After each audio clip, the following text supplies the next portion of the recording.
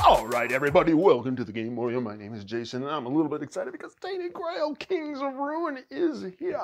And look how much bigger it is than the old one. The old, beautiful game that's unplayed.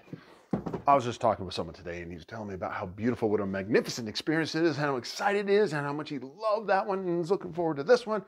And it filled me with hope because Tainted Grail, when I first started playing games again, board games again, was one of the games that I really got excited about. Like, this felt like a deep, rich story that had all of the atmosphere and the magic that I was looking for. And I got it, and the rules were a little difficult for me, and I ended up never playing it. Oh my gosh. But Kings of Ruin came up, and I was like, I have to get this, right? I have to get it.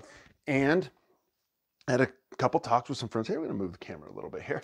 And we decided to pull the trigger on it. And I thought to myself, naive, I know it was naive that I would play Tainted Grail by the time this came out. I didn't. So now I have to make a big decision. I'm going to have to make the decision if I go back to the old Tainted Grail or I just start right here with Kings of Ruin. Regardless, you do not have to worry about that because this is a Kings of Ruin unboxing. So let's get at it, shall we? We'll do a little talking, a little discussing. We'll take a look at the miniatures and we'll just have some fun. And if you want anything specific, like if you're watching this and you go, you know, you forgot to cover this, Jason, please type it out to me. And that makes me get better and better. I welcome criticism and I love sharing things I love with people like you. All right, everybody. We got the box wrapper off. Let's take a look. Let's take a look inside. This box is huge. Oh, beautiful artwork. Beautiful artwork. And what do we have inside? You know what? Let's see what we can do here. Let's see if we can get more of a top-down feel. You want to stick with me a little bit longer as I do this? Yeah, let's... Oh, top-down. There we go. Okay, on top we have a bag full of stuff. Some of the best writing and storytelling that I've ever heard. In fact, someone today on my channel asked me, hey, what's the best storytelling out there? And I said, Oathsworn's really good. And I've heard a lot about Tainted Grail. And I guess those were the two big ones for me. Like, I really love a good story. And so far, Oathsworn's number one. Oathsworn's number one. Okay, so we have these punch outs. They go like this, okay. Kind of in way of the light. Let's get the light over here. And then these punch out. So I think you're probably going to put a cube in there. Huh. Okay, and we have some, let's look at these. Definitely get some more light over here so that you can really see what we're looking at. And these are the standees.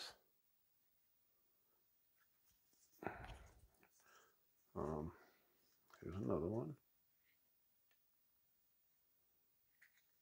Always excellent art with these guys.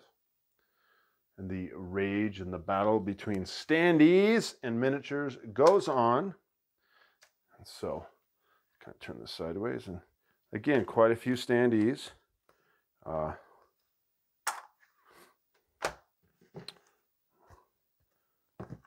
know a lot of people prefer standees. I always prefer miniatures, but it is hard to argue with that, right? It's both sides. It's immediately noticeable on the table. Man, one day if I become a standee person, it could happen. It could happen. Here is our rule book. So let's pause and take a big look at that. Okay, everybody, we're going to take a look at the rule book. Open it up for you. We've got a component list, all the stuff. It says there's some models. Remember, Awakened Realms does not call them miniatures, it calls them models. Introduction, how to use this rule book. Simple gameplay overview, the characters. It looks like there's 4 characters. Innis, Eunis, Osbert, Gerdwin, and Elgan. Here's your setup overview, campaign setup. Will they Will this be easy to play? It'll be interesting to find out. Seems like Awakened Realms is hopefully learning their lesson and making better rule books, especially after the disaster with the first rule book for The Great Wall, one of my favorite games of all time. Somehow survived that horrible rule book, and 2.0 was amazing. Really do like that. Playing the game, start of the day, during the day, end of the day, then your exploring journal, your core rules, alphabetical order. The rule book is hefty. At the same time, it really looks good. It's detailed. Here's combat. I remember playing a couple games of combat of Tainted Grail, the first one, and really kind of thought it was overly complex, that it just didn't need to be that way. That was my thoughts. Diplomacy, there was the diplomacy piece, I remember that. I think I missed a page there. Good folks. Good folks. Yes, it's just this feel, the font, everything is Awakened Realms. This is very, very typical of their games. Diplomacy examples. Do not read anything in this chapter until instructed. Secret rules. Don't even look. Oh my gosh, the whole thing is secret. Now look at this. We have a nice index. The creative director, who's the designer of this? This is, oh, good people. Good people. We're not going to try to pronounce their names because these good people will probably be hurt by my inability to pronounce their names. All right. That was the rulebook. All right. Big higher view again. We have a start here piece. Hopefully this play guide helps. Hopefully this is just geniusly done. And by the end of it, I'm like, wow, that was so easy. Here is the stretch goal journal, exploration journal, which doesn't come with the regular game, apparently. Take a look at that inside. This is just the kind of game that I love, but I don't play. I don't know. One day I may just have to accept that these things are not going to get played, and that's the way the world works, or I'm going to dive into them more. I just think, oh, Lost Chapter of the Knight's Wager. Look at these. These are events and so forth. And okay, this looks great. I don't want to dig too much into this. Secret envelope. Do not open until instructed. Stuff like that is always fun. Here's your save sheet. Kings of Ruin status sheet. And your save sheet. And Into the Mist progress sheet. Character sheets. All right. What do we got? What is this? Look at that. Shiny. It's shiny. Who's a Firefly fan here? Oh, it's a journal, I think, for you to put notes in. That is pretty cool. I got to just say, I love this style of art right here. You see that? That excites me. Oh, I love that kind of style. I think it's just a nice little journal. Lost Chapter status sheets. Here we go. Okay. What is this? This is the big exploration journal. Okay. Does anyone know, and I did do some research on this. Thank you. But I think there's a fortune teller app that goes with this. I'm almost sure of it. But if you know, oh, knock the camera, don't do that. If you know for sure, let me know. And hopefully when I'm editing this, I'll know and be able to put a note in. Otherwise, we're going to have to read from this big journal. Can you imagine the team that they have? I mean, someone designed the basics of the game, but then the next thing they designed was this. They had writers writing this. And by all accounts, this has been one of the best stories out there. Just an incredible story. And to have a good writing, I mean, I grew up reading some of the best of the world. Obviously, Tolkien. Let's see. Do you remember The Sword of Shannara by Terry Brooks? Shannara. I met him one day and I said, I love The Sword of Shannara. And he said, Shannara. I was like, ooh. Glenn Cook's The Black Company. Best stuff ever. #1. I love Dragonlance by Margaret Weiss and Tracy Hickman. I was a big fan of David Eddings with The Belgariad. And in fact, I just reread that whole thing, as well as The Malloreon. Remember Raymond Feist? I'm sorry, I'm dating myself because this is back in the 80s. A lot of old good books. I know a lot of you probably like Brandon Sanderson. They think he's a good writer. I have never finished Elysium, whatever this first book was. I could see some good parts of it, but once they got in the city and everyone was dying and it was just so bad, I just didn't like it.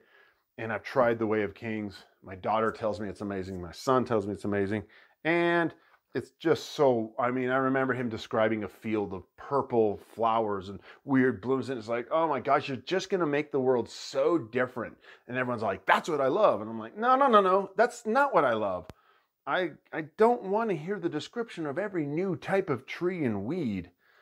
Remember, you know who's real guilty of that? Is the guy who created Elminster and the Forgotten Realms. Ed Greenwood. Way too much detail. And here's the funny part. Everyone says, that's what Tolkien did. Go read Tolkien. That huge epic story is about 800, 900 pages.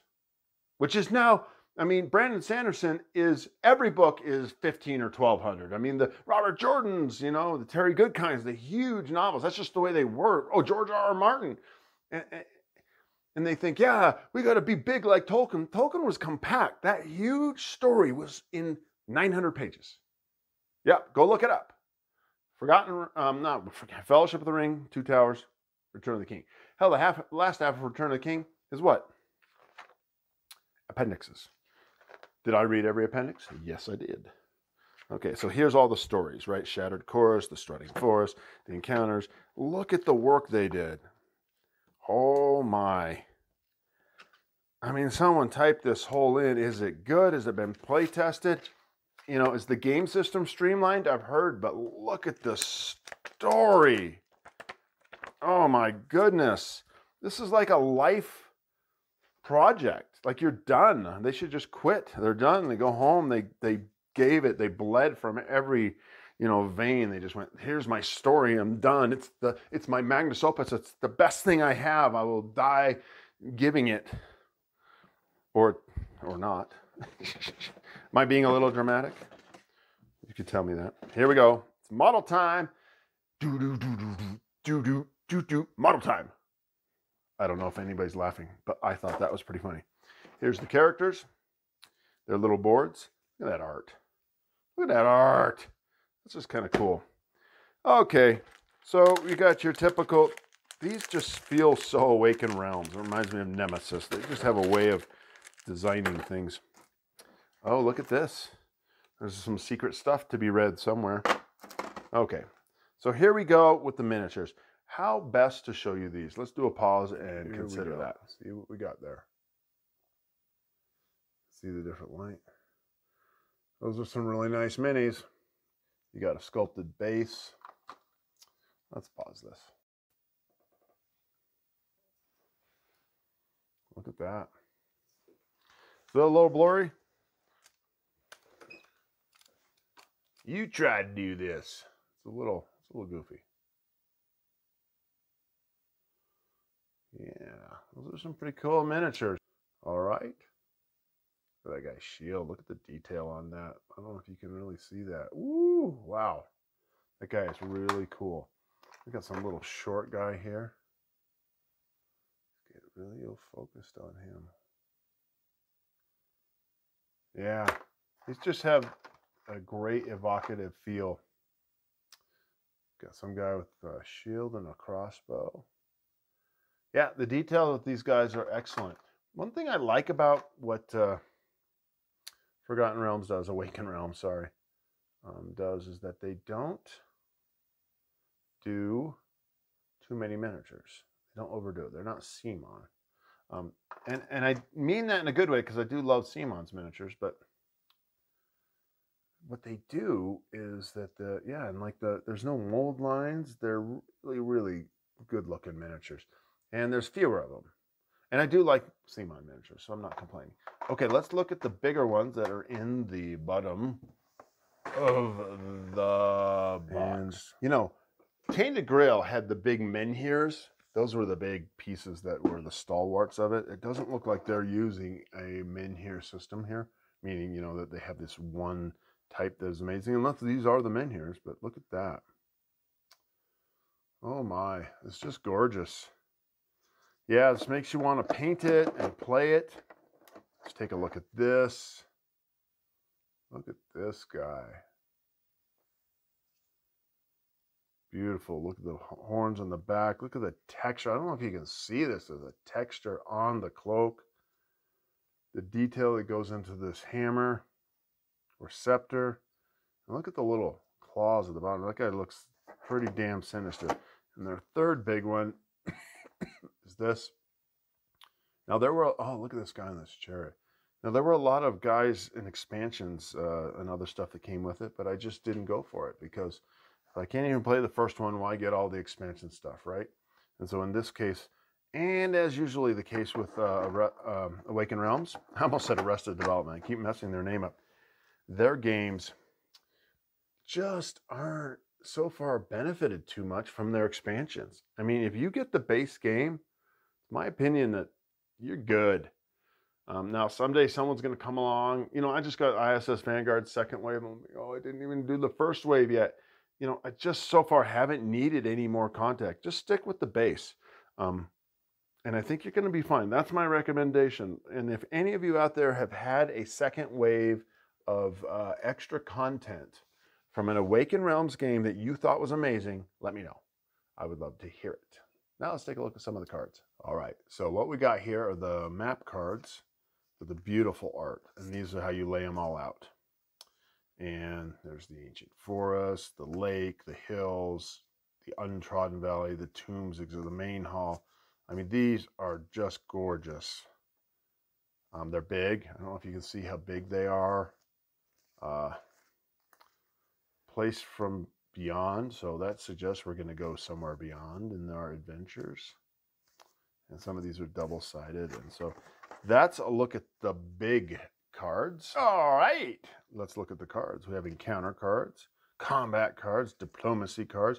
These look somewhat similar to what I'm used to from the other game. Counter cards, tons of those with different colors in the bottom. I have always loved the finish and feel of Awakened Realms cards. They're unique to me. They just feel different. Now, a lot of people are using linen lately. These aren't linen, but they're so smooth. And, you know, I probably should sleeve these. Dang, they're gorgeous.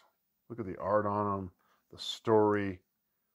Yeah, I mean, and you got to think of some of these companies that are putting games out lately. They're late. They're not even going to put it out. I'm really worried about Lazy Squire becoming the next Mythic. They just are obtuse. They're lack transparency. They're just, it's just crazy. You can see it. It's just, they're like, you're looking in their faces and they're just like, yeah, yeah, we designed some parts of the game today. We're working hard.